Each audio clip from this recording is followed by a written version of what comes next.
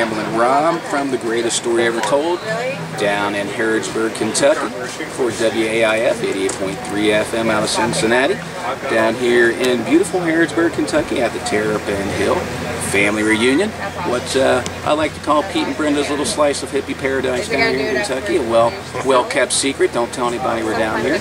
But yeah, we're live here with Lee from Born Cross-Eyed, Lexington-based Grateful Dead tribute band. I've heard played Terrapin a lot, so Lee's here with us. I appreciate you joining me. Thank you very much. Glad to be here. Thank you.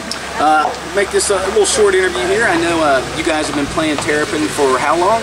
Basically since it started. We sort of had bands out here in like 1990, and we used to play our original music, and everybody'd sit and listen, and then we'd play a Grateful Dead song, and everybody'd stand up and get into it, and then we'd play one of our songs, and they all sit back down and watch us, and then we'd play a Dead tune, and they're back up, and we sort of put two and two together, and I was like, you know, Lexington doesn't have a Dead band, and it seems like most college towns have a Dead band. Let's start one. And so we started. So we were sort of born out here, and we've been here since before it was a big festival. It's a thrill to come back and see it sort of get to this level, you know. Oh yeah, it's really taken off. We've been coming down here for the last 4 or 5 years, and it has really taken off, especially summer months. Well, that's always good to know, you know. And a lot of bands do discover that you know, especially when you're trying to play your own original music, you have to do covers. You don't have the same audience you have. People like what they know, you know. Yeah, they want to be able to sing along with it. So you play guitar in the band, I guess? Yep. Do some vocals. Yep. Who else is in the band that couldn't make it down here for the interview? There's Kirk Harrod as our singer. He also plays guitar. And Joey David is the other guitarist too. So we've sort of got 3. And then our bassist is Brandon Bowles. The keyboard player is Chris Fuller, but he's out of town, so we'll be having a friend of ours, Dave Taylor, who's a keyboard guy out of Louisville, come sit in with us. He has a band there called Stonewheel. And then our drummer, Mark Vanderboe, has been there all along. And then the second drummer we're using this weekend will be J.P. Nowak, who was in Cornmeal until he left about a year or so ago. We got really lucky. We had one of our Born Cross-Eyed drummers leave us a couple of years back, and at the time we had a gig that week, and we were like, what are we going to do? Right. And I told the guy at the club in Lexington, you know, we don't have anything. And at that point, Dino English of Dark Star Orchestra had moved to Lexington. He was like, call Dino. I said, well, I don't know him. Right. So he sent him an email, and about 15 minutes later, Dino was slated to play, and now we've had a relationship with him. So essentially, we never really filled our extra drummer slot. If Dark Star's not touring, we call Dino. If he can't do it, JP's next. And then we pick Todd Copeland from Green Jeans as our 3rd slot. And we sort of have a rotating drummer position. And it's really been awesome the last few years to have a guy from Dark Star and a guy from Cornmeal move to Central Kentucky and sort of like the Grateful Dead and, you know, and get in with us. So yeah, we have a rotating door. It's a lot of people are in and out of Born Cross-Eyed. It's probably been about 30 people over the years. Well, and you guys have been playing together since what year? 91. 91, and it probably brings a lot of new energy and blood to the band. Not to say you guys are burning out, but it's always fun to play with. No, but you get somebody new in, you know. I used to see that when I would go see the Dead, and they'd have Hornsby in there, because, you know, Dead always had great energy, but let's face it, sometimes they were going through the motions, and you see that show with Bruce Hornsby, and they'd light up, and they were excited to have some, you know, somebody new in the mix that sort of gets the creativity flowing. And so, yeah, we get to do a lot of that. It was tough for us to get all of us together all the time. We all get older. We're sort of weekend warriors. We have families. And so we got to the point we said, let's play the first Saturday of every month. And if you can make it, great. And if not, we'll sub your position out.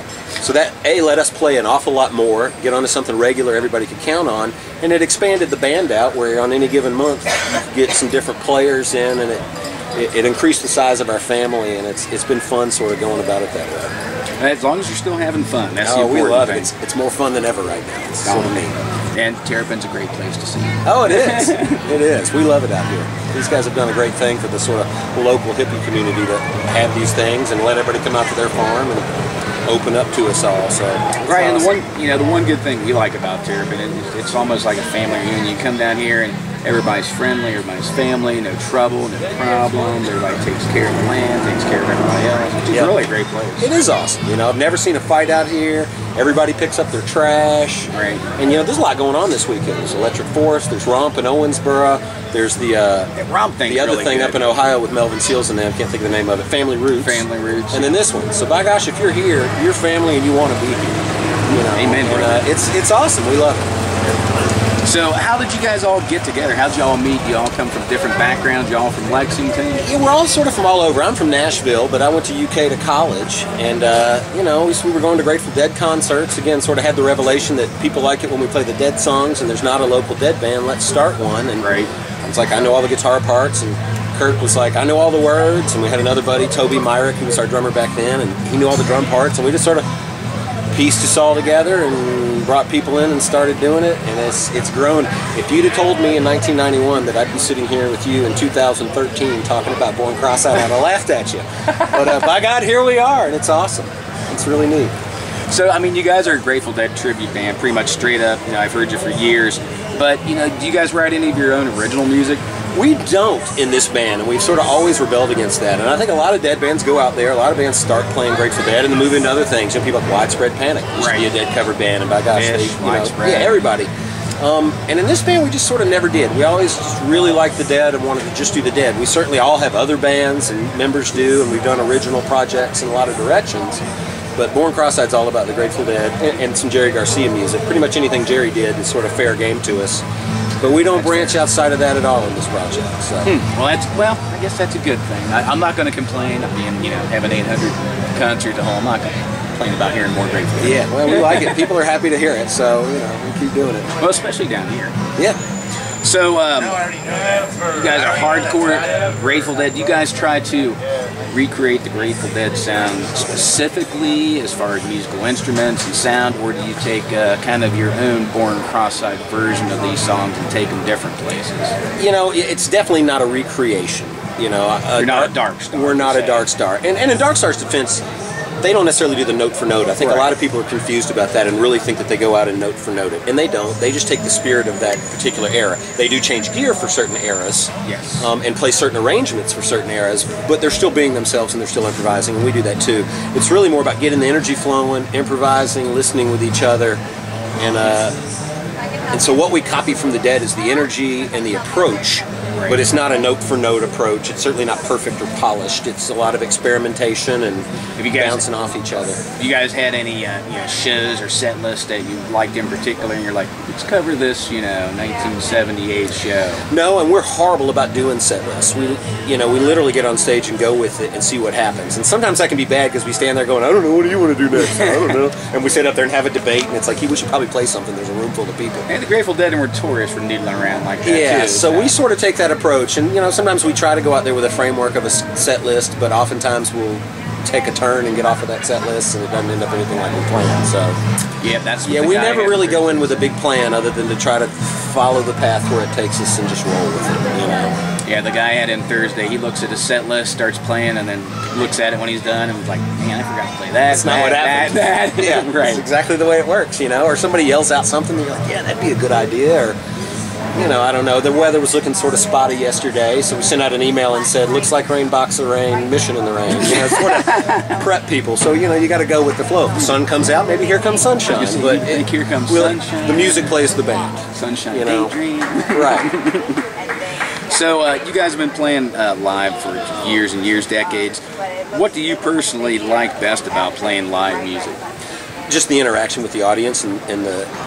Really, it's a jazz band. We don't play jazz music, but it's that approach. It's improvising, it's listening, it's energy, it's crescendo and building and all that sort of stuff. And it's just, you don't do that in the studio. I did plenty of studio work. I grew up in Nashville. I left Born Cross-Eyed in like 94, 95 and went back home. Actually went to Louisville for a while and then went home to Nashville and did some studio stuff. And the studio's an interesting deal. It's a whole other side of music. It is very different from improvising in your Grateful Dead cover band. Yes. And just the freedom to get out there and really experiment, be ourselves, but all within a framework of the Grateful Dead.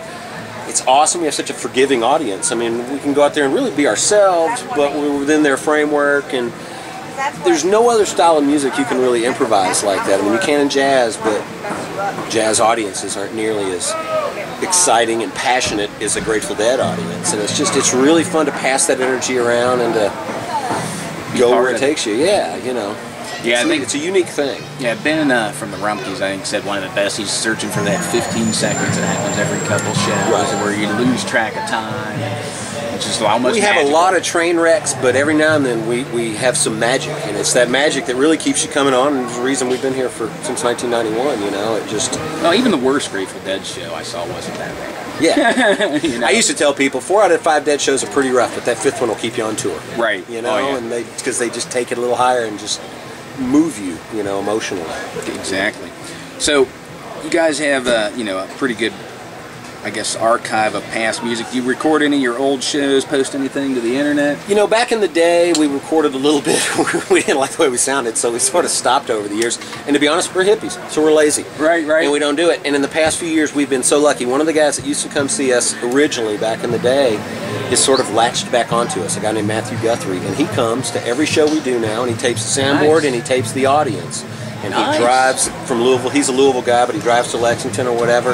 And it's been awesome. So the last 2 or 3 years, we really actually have started building out an archive where I could go back. You asked me for recording. I produced something from last year's Terrapin, thanks to Matthew Guthrie sort of doing that for us. So I joke with people and say, I think musicians think they make it big when they get a tour bus or they're playing an amphitheater or something. I know I've made it big when I wake up the day after my show and somebody uploads my audio for me and emails me my set list. I'm big. Yeah, that's true. And Matthew sort of made that happen for us. So in the last few years, we have started accumulating some stuff. We don't put a lot of it on archive, you know, but it's out there, and it's mostly on YouTube, or is it on your website? You can get to some of it through our website. To be honest, we've just sort of got most of it. A lot of it's sort of rough, and we don't let it out. Right. So needs a little tinkering. Maybe we're a little picky about it, but if I want to listen to a Grateful Dead tape, I put on a Grateful Dead tape. I don't put on a Born Cross-Eyed tape. And it's not that, you know, I don't know. It just I'd rather listen to Jerry than listen to us. But it does get taped by some people, and it's neat to go back after a couple of years and hear one of those recordings. It was fun this week to dig through the old Terrapin tapes and go, what would be good to send? Right. Just sit down and listen to, that was neat, that was fun. So it's great to have it, and if I wasn't so lazy, I'd have more of it. But I think Matthew's got us going from here on out. We'll be covered. So okay, cool. So you can get on our website and find a link for that. And I guess that'd probably be free. Have you guys done any charitable things? You guys have any groups you support, anything like that? Anything you do? You know, over the years, we try to. Yeah, over the years, obviously, we've been really lucky because we get pretty decent-sized crowds, and it's not our music. We stole it. Let's face it. Right. You know? So we've definitely tried to give back over the years and try to do some benefits. And over the years, we've done it for a range of organizations. If there's a band member that feels really strong about something, we'll go do a benefit for it. We've done cancer benefits. We're all animal lovers. We've done several benefits for the Home at Last Animal Sanctuary and some of the animal things out of Lexington. And nice. You know, one of our guys is part of an organization in Lexington called Art in Motion, and they put bus stops up, but with artistic bus shelters, with lots of things going. I'm still pushing for one that says the bus come by and I got on. We haven't got that yet, but we did an Art in Motion benefit, and just, you know, somebody comes up with a good cause, we're happy to play for them. Excellent. Had a buddy pass away last year from cancer. We did a benefit for her, Whitney Praska, and you know, it was called Booba Palooza. She had breast cancer, and she had several kinds of cancer. She actually survived the breast cancer, and another cancer got her. Yeah. But anything good that comes along like that, we're always up for a benefit. So sweet. So is your schedule kind of booked up this year? Is there any place in the next couple months that people can see you out playing live? Yeah, you know, we tried to start doing that thing a few years back, or gosh, 10 years back, a few years, but of doing the first Saturday of every month, just because it's so hard with our families to schedule, and it became something our families could count on. And in the last few years, we started moving from just Lexington to Lexington, Louisville. We'd gone to Louisville early on. We sort of dropped off for some years. Now we're back. Right now, what we're essentially doing is one Saturday a month at Cosmic Charlie's in Lexington, Kentucky, and then at Diamonds in Louisville, Kentucky. So we'll go Cosmics, Diamonds, Cosmics, Diamonds. So throughout the rest of the year, get on borncrosseyed.com and see that. The one sort of exciting gig we have is that they have a downtown thing called Thursday Night Live in Lexington, where they have just bands play.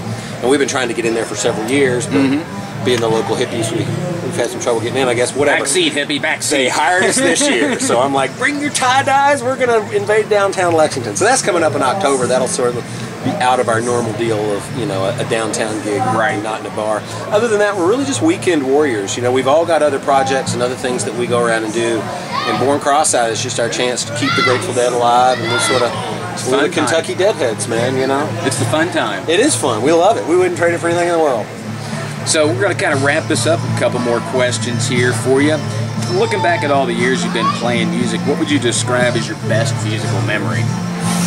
There's so many, you know. Born Cross-Eyed, they're all a lot of fun. I've had the pleasure of doing some other things. For a bit in the 90s, I played with the fiddler Vassar Clements. Oh, yeah. And his Vassar Clements in the Little Big Band. So a couple of the experiences going out with him, I got to play the Fillmore with him on Merle Saunders' 65th birthday. We opened up for Merle. Wow. And got to hang out and, hang out with those guys and Vince Welnick and stuff, and that was a lot of fun. Playing the Fillmore was a huge thrill for me, and just getting to go do some West Coast gigs. That's obviously not Born Cross-eyed, that's just sort of me, but that's some of the most exciting things I've gotten to do. So, and then hell, every Born Cross-eyed gig is exciting. We love it. So.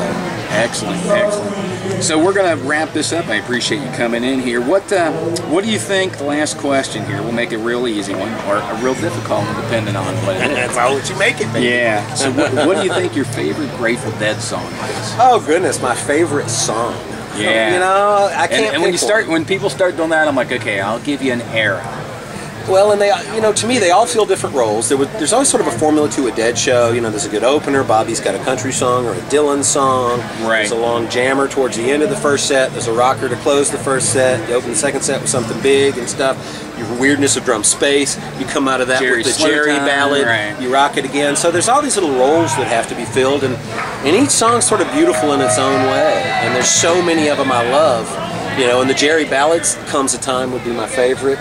And the rockers, obviously Scarlet Fire's tons of fun.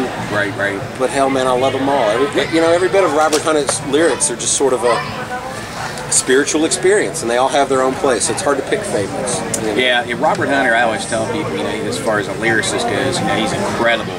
But, a lot of people, you can't really turn on to the Grateful Dead music. A lot of musicians don't want to hear Grateful Dead just to hear Robert Hunter. No, to go to one of the lines, once in a while you get shown the light in the strangest places if you look at it right. And if you're standing in that place looking at it right, it can absolutely move you to a new place in life. And it's beautiful. And if you're caught up in, this is a hissy old tape, I don't dig this, then it might not get through to you. And sort of, Well, and that's why we're here. It got through to us. Yeah, and what's interesting to me are the people that we get through to that never saw the Grateful Dead. I mean, we've got people that come to see us that weren't born when we started Born Cross-eyed. And they still love it, and they come and they're getting energy from it and stuff, and they never saw Jerry. They never saw the Grateful Dead proper. They see The Dead or Further or whatever the various bands after. So it's a neat thing that it keeps living. It's a neat thing to see Dark Star take it to the level they are now and how big they are, how precise they are, and to see that the community lives on. There's not a lot of other bands that sort of do this, that when the guy goes and everybody else picks up the slack, and I mean, you can go around nationwide, it's every bit as popular today as it was when Garcia died, with people, just a whole new generation, and that's sort of the most satisfying thing, is just all the new people and the way it lives on and the energy it gives people. We're lucky to be a part of it. We stumbled into it just because we're having fun and we love it. And again, if you had told me 20 years later I'd be sitting here, I wouldn't have thought so. So it's a good we're thing. Blessed to be a part of it. Yeah, I'm looking anxiously to hearing you guys tonight. It's been since last Terrapin, since I've heard anything. So. Right on. It's gonna be fun. Got any shout-outs? We'll wrap up. Any shout-outs? Anybody want to give a shout-out to? Everybody that couldn't make it here today, we're shouting out to you. That's right. Come down and see them. That's right. Or come back next year. We do this 3 times a year. Cabin Fever Reliever in the spring, Family Reunion in the summer, and the Harvest Fest in the fall. So they're going to do the Cabin Fever every year now? I think that's now going to be a deal. To be honest, we started with these things, and we would do a derby party originally, and it frickin' rained every year, much like you saw some of the rain things yesterday. Terrapin's known for weather extremes. And then we moved to summertime to try to sort of deal with the rain, and we sweated, it was so hot, and then we landed at Harvest, and it was beautiful, and we sort of got that settled, and then we went, well, hell, I can't wait till next Harvest. We're just going to have a rainy spring one and a hot summer one, and so now I think, we've settled in on 3 festivals as our formula, and we'll ride that out a while. Excellent. Well, Lee, I appreciate you coming in, man. I'm looking forward to hearing you. Thanks again Rob, for joining me. I appreciate you being here and doing this, man. And looking forward. Thanks a lot, brother. Thank you.